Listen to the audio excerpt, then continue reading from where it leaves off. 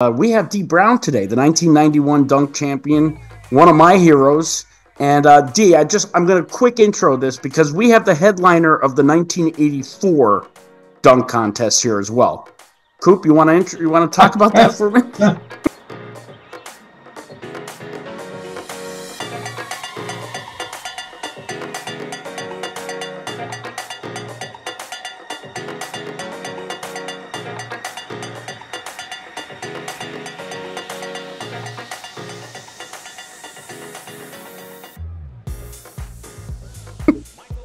Why are you laughing, D?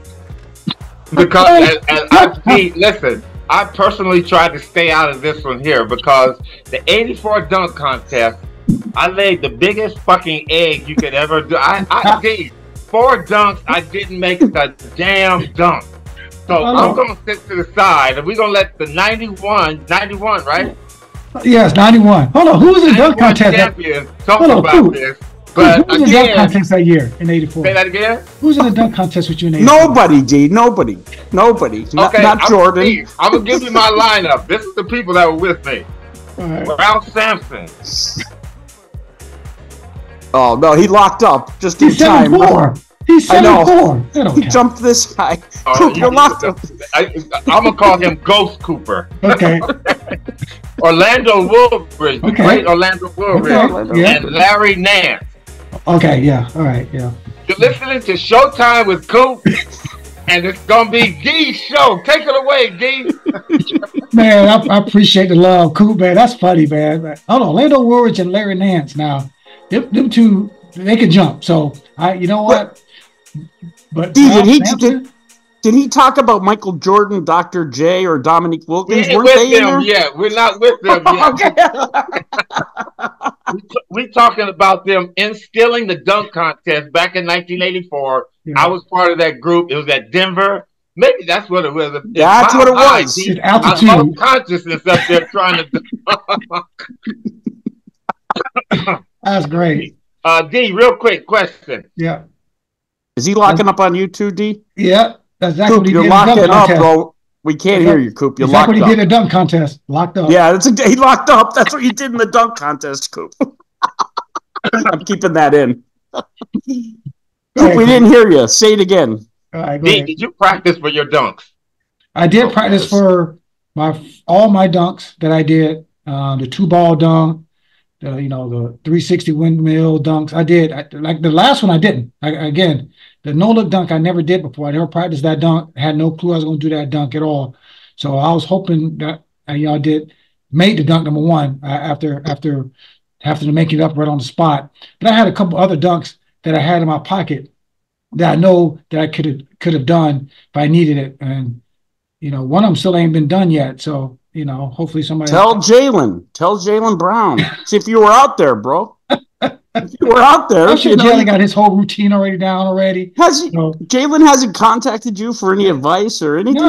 No, not at all. No, that's all good. It's all good. I'm hopefully he does well and wins. I heard he's got something special he's going to do. So I don't know exactly what it is. So hopefully, we'll see that on Saturday night. But I heard Tatum's involved. I practice. I mean, we had 8 contestants, so you had to have like 8 dunks to win. And back then, if you missed a dunk, you was basically eliminated. Like it wasn't, you get 10 dunks to get a 50.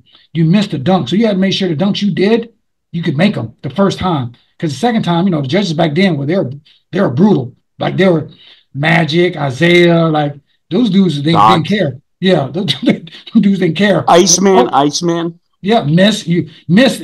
It's like, you know what, you might get 40 points. So you had to make sure you practice your dunks. And I did the week before with the help of Larry Bird and Kevin McHale, which they were trying to tell me what kind of dunks to do. I was like, man, y'all can't dunk. Y'all trying to teach me. Come on, man. Like go over there in the corner, you shoot threes, Bird, like you do. And Kevin, you work on your work on your slippery eel, your post-up moves, and let me worry about dunking. So, but they gave me some advice. It was good. It was funny. Now, after 40 years, now I know the secret. I didn't practice, so maybe that's why I missed all my. I had to practice because listen, I was a late entry. I wanted to make sure that I had, all dunks I could do. You and He basically, Coop, you keep locking up, bro. I got an unstable thing, man. Unstable dunk, unstable internet. I'm all out there today, man. Well, let me add to that. You went up against Sean Kemp, so like that Yeah. was pretty. That was pretty amazing. Yeah. I mean, I know I just cut that up. That whole dunk contest up for put on Instagram. Yeah. And The crazy part is that like Sean never won a dunk contest, which is amazing to me. Yeah. The two guys who I thought were probably the best dunkers in dunk contests but never won was him and Aaron Gordon. Like those two guys, think about it, Aaron Gordon never won dunk contest, but he got the most 50s That's in a dunk good point. contest history. So not that Zach LaVine didn't deserve to win, but Aaron Gordon, he did some stuff that nobody ever seen before. So I always tell the story about Sean Kemp. So I remember we were sitting down waiting for the contest to start. We're all the contestants were sitting in the same row. We didn't have our jerseys on. We kind of just had like some sweatshirts on, getting ready for the contest. And kids started coming up asking for autographs. They're like, "Hey, Sean, can I get your autograph?" So back then, me and Sean had that same haircut. We had that Gumby, the flat top Gumby haircut. So we kind of, had the same haircut and looked kind of the same. So one kid asked Sean for his autograph and looked at me and said, "Hey, Sean, is that your little brother?" And I was like, "Dude, I'm in the NBA. What you talking about, little brother? Dude, I'm in the." I said, "Oh, you know what? I'm gonna whip your butt now." I looked at Sean. He started laughing. I said, "Okay, all right, I'm little brother. Man, you better check my." So that got me hyped up for the contest. And then the other thing with Sean is funny. When I retired and from Orlando Magic, I went to the front office and Sean was still on the team. He was still playing, and he moved into the same neighborhood I moved into. So on his way to practice every day, he had to drive past my house. So every once in a while, I would go outside with a trophy while he drove by and go, first loser. And he'd be so mad. He'll see me at practice like, "Yo, why you keep doing that?" I say, "Hey, you know what? You didn't win. You always come to my house and look at the trophy. You can come by and visit it, and you can take it home a couple times you want to." Oh, he used to hate that. You ask Sean Kemp about that. I used to do that all the time too. He used to get so mad at me. And I was just, he'd be like 8 o'clock in the morning. I'd be outside with the trophy, holding it up while he drove by. He'd be mad. But Sean, great dunker. Trust me. There's guys, like Coop, you say, there's in-game dunkers that, like, the in-game dunks he had, like, are amazing. And it translated to the dunk contest. There's so many great in-game dunkers in the NBA now. That's why some of them, I don't think they want to be in a contest. Don't want to mess up with the reputation, or the prize money ain't big enough. Whatever it is, it's different between being a game dunker in a dunk contest. Very right. It's different. Yeah. Well, and that was Coop's issue. Coop, that was your issue. He's not going to let me go back to that. Watch out, Nick. Don't start. Let it won't be nothing. I'm going to take you down miserable lane, D. Not memory lane, but miserable lane for me. 1984 in Denver. I'm in there with all these great dunkers. But, D, I was an in-game dunker. And when they asked me to do this, I went out and I tried my best to do the best I could. Missed all four. I was a two-hand over my head. I missed that. It went up in the stands. It hit the back of the rim and went in the stands. Anyway, D, you had the most iconic dunk when the pump shoes were out. You got in there, you pumped up your shoes. I thought that was, you have to have a little bit of flair in the dunk contest. I think you were probably one of the first ones to implement that as part of the dunk. Yeah. Tell us about that. Yeah, that was the main reason. I was already a Reebok athlete already, so I had a Reebok contract, so I wasn't doing to try to get like a shoe deal. Reebok was based in Boston, so it was easy. It was a great place for me to be. They showed love to me when I first got to Boston, so it was an easy decision for me to sign Reebok. And the only person at that time who was a big Reebok guy was Dominique Wilkins. So he was the other guy that was a Reebok guy. So I did that. They had no clue I was going to do that I was going to pump up my shoes. Reebok had no clue, and I was doing it not because of monetary reasons. Like you said, I was trying to get the crowd behind me, and I was trying to bring some energy and some pizzazz to the contest, because it was in Charlotte, and the Hornets at the time, they had two players in the dunk contest. They had Kendall Gill and Rex Chapman. So basically, they had two guys that like home arena advantage. So I had to do something. I'm like, listen, I got to do something to get the fans on my side, and just the pump up thing, the jump in, help you jump higher and letting air out after you dunk. Just a marketing ploy. And like I said, the no look dunk, I never did it before. It was something I made up because in the earlier dunk contest, we can use props. We can, did the no look, and we can use props, so we can jump over people or chairs and things like that because the insurance back then wasn't as good as it is now. So they were like, no, you got to dunk what you got. Like you better bring some pizzazz without all the props. So so you had to be very, very creative in your mind of doing things without using other things. So the only thing I had was my shoes. That was my prop. And I utilize it to the best. And to this day, I'm still a Reebok athlete. We talk about it all the time. I see people all the time asking me, about, about pumping it up. I remember where I was, I went and bought those shoes. I think it may be one of the first years that Reebok outsold Nike and Jordans and shoes that year because everybody wanted to buy pumps that year. So, it was great. Again, I'm still a Reebok athlete. My Lexi is WBA is a Reebok athlete as well. So Reebok's been good to our family, all because I did that doing a dunk contest, and obviously played with those shoes throughout my whole career. You listening to Showtime with Coop? We got Dee Brown, the '91 dunk contest winner in the slam dunk contest. They got this thing coming up again. It's going to be exciting. Dee, give me your top 5 dunkers all time. Ooh, all time. Okay. Michael Jordan, Vince Carter, Julius Erving, Dominique Wilkins. And yourself. No, I'm not gonna put myself in that group. I ain't gonna put myself in that group. That's a David Thompson. You know what? I'm gonna put like a tie between. It's just because I know how hard it is to dunk. And again, this is maybe not so much game dunkers. It's more of just because I think it was impressive. Spud Webb. I mean, he was 5'8". Like we dismissed that. Like the dude was 5'8". I kind of had too. I had Spud up there, but you know who people have a tendency to leave out? Ooh. And Orlando Woolridge was a good one. But do you remember Edgar Jones? I do remember Edgar Jones. Edgar, man, has some crazy aggressive dunks. Yeah. But that's a great lineup. Yeah. I mean, there's so many great dunkers. I mean, you see, like I said, there's game dunkers. I mean, I've seen people like dunk on people like in games. Like a Sean Kemp or Mari Stoudemire, Robert Pack. Jaylen Brown. You know what I'm saying? Jaylen Brown is that way. He's a game dunker, and it's just so many guys. I mean, you remember Derek Smith, late Derek Smith that played? Of course, he was another. Mm-hmm. Got a chance to play with him before he passed away. I mean, he was like another Ron Harper. There's so many. Rex Chapman. Yeah, I mean, but there's guys that just iconic, like. You just think of, those, the 4 I named, the top 4, kind of, you can't debate those 4.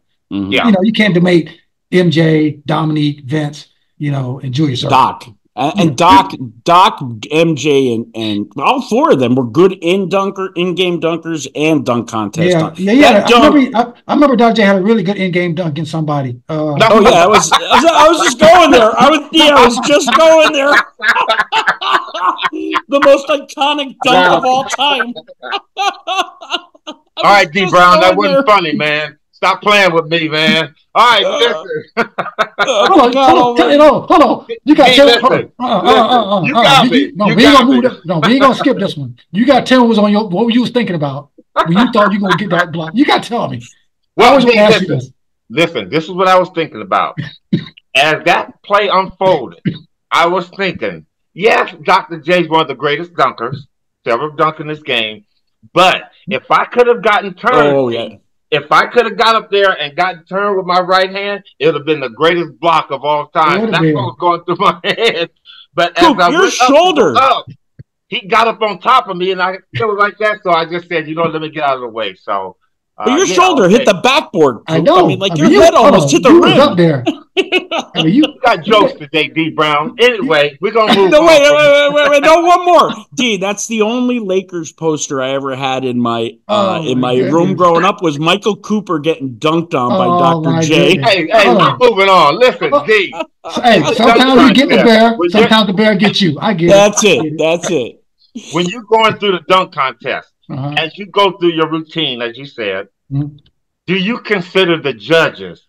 You know, kind of like you look over there and you see Dr. J, Mhm. Magic, or people Mhm. like that. Do you consider them on, like for me, if I were a judge, I need power behind my dunks. Yeah. If you got a little flamboyancy about it, but if you Mhm. got some power to shake that rim, that Mhm. there will get you a 10. Do you ever consider that when you were going through your dunks? Oh yeah, and also I've been the judge in the dunk contest too in NBA Mhm. dunk. I've been the judge 3 times. So when you're What in a, excites you about a dunker? I mean originality, always originality, but just the confidence and aggressiveness of it. You know, it's got to be one of them dunks where like you just hanging on the rim. Yeah, Like when Vince you do Carter. it, you don't barely make it. Yeah, You know, it don't take you 5 or 6 chances to do it. You know what you're going to do. You go up there with authority and you slam it. And, you know, when the ball hits the floor before you come down, like it go through the net and hit the floor, and you still hanging on the rim. You know, a little pizzazz afterwards. You know, whatever it is, these guys, you know, everybody does now. But I remember when I was in dunk contest, you know, I wanted to make sure that my dunks were clean, Mhm. you know, like hard, clean.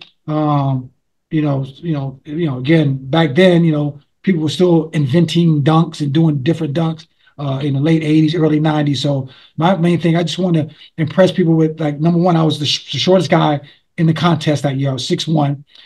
So it helped me to be able to elevate. Skinniest. Yeah.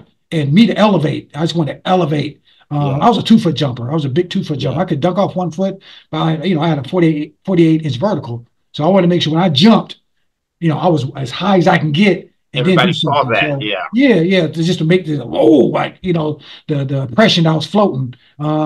So and as a judge, same thing. You know, you want guys to be just head by the rim, you know, hanging on the rim. Like it's you know you want to see that stuff, but the originality and the power, you know, is the things that you want to see where the ball you really slam the ball through the rim with authority. Let me ask you this, D. Do you think, and I'm gonna have something to say about this too, but do you think people that have never dunked should be dunk judges? I do not. I'm very adamant about that. So if Like, you've never been able to dunk, and I think they've had Lisa Leslie one time, and nothing wrong with Lisa. I mean, I love her, no, coach no. her. Listen, I love the celebrity. I love the celebrity side of it. I get it. It's you got to have representation all over. Uh huh. Actors, I don't think people whoever. that never dunked should be dunk judges. No, I don't think so either. Yeah, I've always said that. I mean, yeah. you know, I'm not a doctor, but I've been to the hospital plenty of times, and I don't want nobody operating on me talking about yeah. I You don't think that's want how you me take a operating on you, D. You Yeah, know me. I'm I a think that's how slam you take a dunk. spleen. I think that's how you take a spleen out. I've had one taken out before, so I want people who've been up there, that knows how hard he's done. Because sometimes people do hard dunks and it's like they don't look impressed. Well, you don't know how hard that dunk is because you never Exactly. try to do it or have Mhm. done it or dunking in front of 25,000 people and it's just you on the stage. So you want some people with some um, uh, expertise, in a dunk contest, and that should be. I mean, it's everything. Like 3-point shooting is different. Did you make it or miss it? That's you can. That's pretty simple. But dunk contest, I always thought you should have people who were dunkers to be the judges for the dunk contest. Listen, I love the celebrity opponent.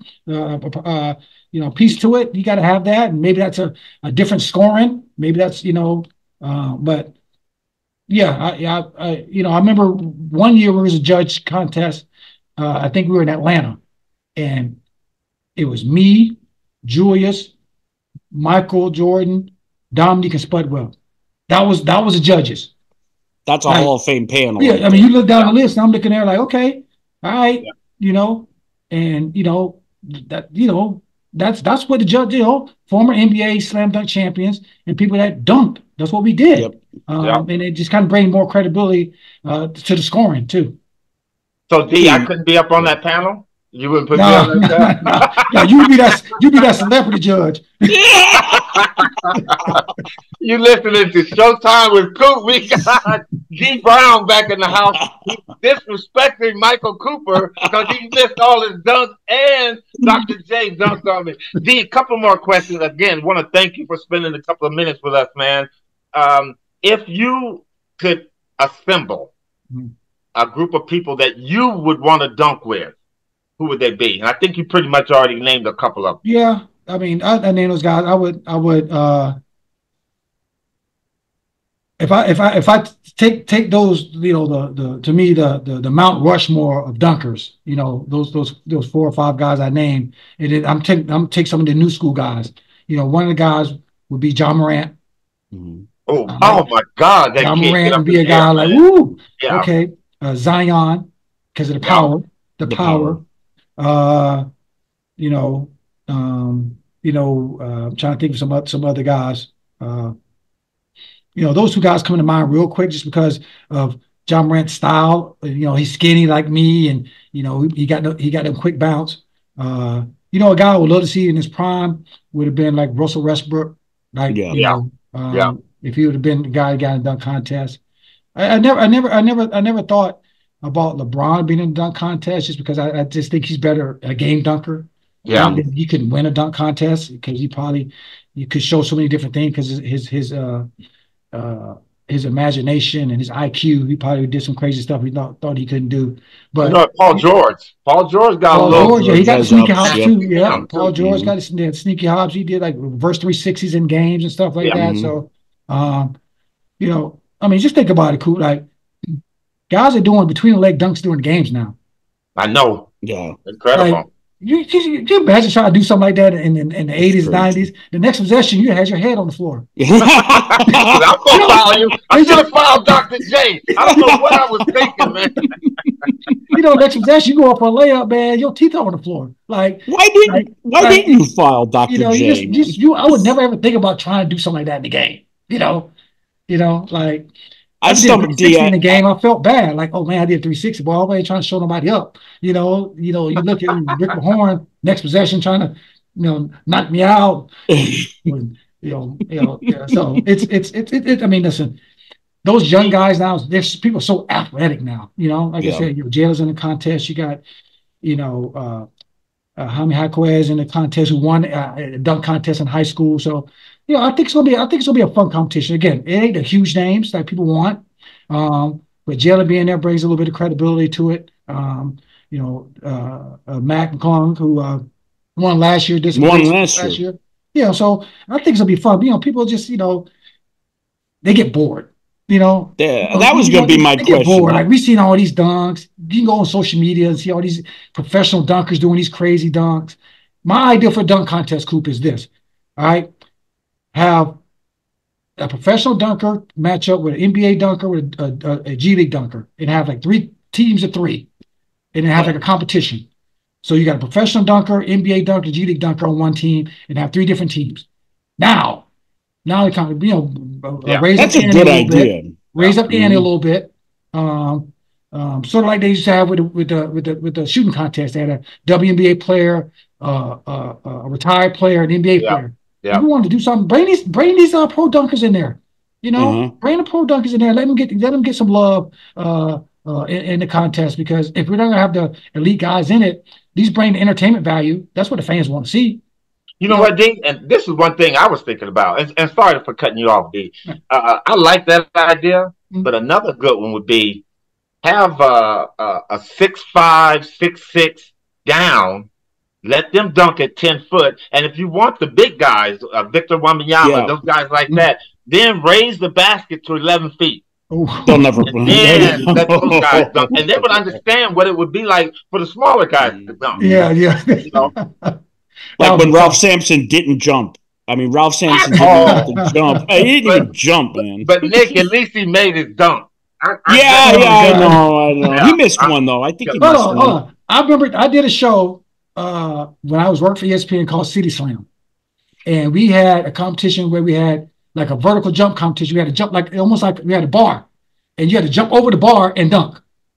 Like We did so many crazy things on this show. Like it was crazy. Like to me, that would be great if you can jump over the bar and dunk. You kept moving the bar up, Yeah. like a high jump bar. It was Yeah. crazy. Now again, the NBA would allow Injuries. something like that. Injuries. I mean, that's Like, the ultimate spread. Hey, and we're doing this outside on the you know park. what I would like to do? What? Have you seen that slam ball where they Yeah. jump off the trampoline? You know what? Reggie Theus and I did that because he did it up at Universal Studio. We were commentating, Yeah. and they asked me, "Coop, did you want to do it?" D, I jumped off that thing, man. Almost broke my neck. I jumped right into the backboard. Yeah, that's different. That's different. I have fun looking at it when they be doing it during the timeouts and stuff, jumping off the trampoline and doing it between the legs 3 times. I'm like, yo, that's way too dangerous for me. Like, I can't do that. Well, Dee Brown, I just want to thank you for some. Don't cut him yet. I got a couple questions, man. You got to have when you have Dee on. I got to ask a couple questions. First one is Dee.